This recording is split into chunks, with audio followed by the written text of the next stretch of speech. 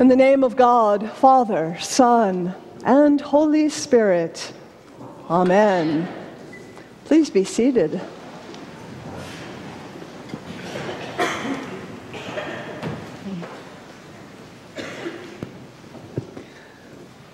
It is a marvelous joy and privilege for me to be here with all of you today, to be a part of the baptisms of so many little ones and older ones as well, and to be the bishop who has the privilege of confirming this class of 37. What a great gift it is for me to be here. What a joy it is, because the Holy Spirit soars in this place. The Holy Spirit whom we celebrate today on this feast of Pentecost. The Spirit soars as you share gifts in this place, gifts of music, gifts of reading, and of all of the pieces that it takes to make worship happen. You share your financial resources with the wider diocese through the pledge that you make and keep. Thank you. The Spirit soars as women gather in this place. Women from across the city, the Commonwealth, the nation, and even from other parts of the world in the annual Women's Spirit.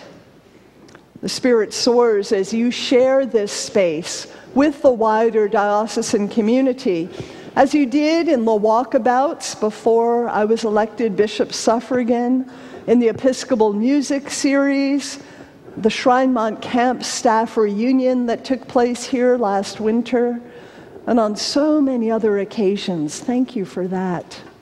I honor and thank you for all of your faithfulness and for the partnership that we share in Christ's mission. And I'm blessed to be among you again, especially because this time I get to be with you standing on both feet. Well, a couple of winters ago, I was in the airport in Los Angeles. I was attempting to fly back to Richmond after a conference there. It was a gorgeous, warm, Southern California day, but ice storms were hitting all across the South on that same day, including Dallas-Fort Worth, the airport that I was scheduled to fly through. Well, many of you know that experience of being stuck in an airport. It was so incongruous because it was such a warm day, and it was ice storms that were preventing us from flying. Well, lines kept getting longer, tempers kept getting higher. There were no seats left because the airport was so crowded with people who were waiting news for when they might get to their destinations. Frustration just kept increasing in the face of uncertainty. And then suddenly, a man in a TSA uniform stepped out from behind the desk, and he sang, "I used to think that I could not go on." And another man stepped out and sang, "And life was nothing but an awful song." And another man stepped out, "But now I know the meaning of true love." And a fourth, "I'm leaning on the everlasting arms." And by then, an entire chorus of men and women dressed in TSA uniforms began the chorus, "I believe I can fly." Of course, all of us did what you just did. I believe I can touch the sky. I think about it every night and day. Take my wings and fly away. I believe I can soar. See me running through that open door. I believe I can fly. I believe I can fly. The chaos of that unexpected and delightful moment shaped itself into glorious order. travelers in the airport from many parts of the world who spoke different languages, who were from a variety of cultures and races and ethnicities. All of us came together in that shared experience. Most of us were infused with joy, with hope, and with strength for the long journey that was yet ahead. And we started singing along, and even dancing, and laughing, and getting to know one another. It changed the whole mood, and I've often wondered, do they do that every time there are delays? Because it works. Well, I imagine that the first Pentecost was something like that. In the midst of an ordinary day, the extraordinary, the unexpected broke in. Followers of Jesus, 120 of them, men and women, were all gathered together. It was 10 days after Jesus had ascended into heaven.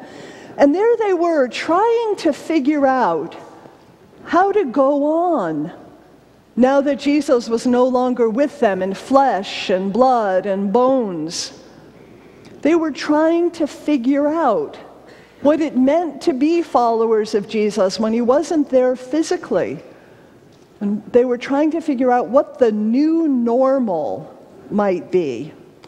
And suddenly the Holy Spirit crashed in on them unexpectedly, completely, powerfully. Now, never mind that Jesus had told them that he was going to send his Spirit to them. They didn't remember that promise. It didn't make much sense to them. So its fulfillment caught them off guard without warning, like a flash mob in an airport. It surprised them. The coming of the Holy Spirit surprised them first with the sound of the rush of a mighty wind. And then it came as a flash of fire. And then as a cacophony of words, as Jesus' friends began to proclaim God's message in languages that they didn't know before and probably never spoke again. The chaos of noises shaped itself into a glorious order. People from many parts of the world, many walks of life, were brought together by a shared experience. Despite the differences in language, in race, in nation and culture, they all heard the good news proclaimed in ways that they could understand. The living, breathing, burning, scorching Holy Spirit came to Jesus' friends, and they were filled to overflowing, filled with power, with hope, and with joy, to do at last what Jesus had been training them up to do all along, which was to go out into the world and serve in his name, to be doers of the word and not hearers only. I believe they could soar, see them running out that open door. I believe they could fly that day. They did fly that day, because the Spirit came to Jesus' friends, and they came to know more than ever before the meaning of true love. They learned how to lean on those everlasting arms, and they did fly. The living, breathing, burning, scorching power of the Holy Spirit came also to strangers that day, strangers who had never heard of Jesus, and they were amazed too. Some of them thought, as we heard in the reading, that it was a drunken frenzy. But others were changed forever infused with a Spirit who gave them new hope and new life. And they too came to know the meaning of true love. They too learned to lean on those everlasting arms. They too began to fly. Because the Holy Spirit of God is not only for the followers and friends of Jesus who were gathered in that place on that day. It was also for the strangers and the outsiders and the foreigners who would never enter that place where the disciples were gathered. In the same way, the Pentecost moment, the coming of the Holy Spirit, is not for us alone. It's not for the church alone. God sent the invigorating, refining, transforming power of the Spirit for the sake of the world, for the sake of other people, for the sake as much for people who will never set foot in our churches as for the sake of those who do. God empowers us with the Spirit so that we can go out through those doors to serve the world in Christ's name and to connect with the others out there for whom the Spirit also came. You in this congregation have been set on fire by the Spirit to make those connections. By the power of the Spirit, you welcome into this place and provide shelter, meals, and love for neighbors in Richmond who would otherwise have no place, no safe place to spend the night. And you work with other organizations to prevent homelessness. You soar in the Spirit as you connect with children here in this place, in the Peter Paul Development Center, in the Anna Julia Cooper School, and in so many other ways. The Spirit soars as you go out to be doers of the Word, taking love and hope with you to Haiti, Honduras, Sudan, and other places abroad. As you send even your teens and younger children out to do missions of love and service, the Spirit empowers you in far too many ways for me to name if we're going to end this service in time for the next one to begin. The Spirit soars among you, continuing to shape you. You're not perfect. And I don't say that because I know your imperfections, but because we're all human beings, and because the church is a godly and yet not yet complete human institution.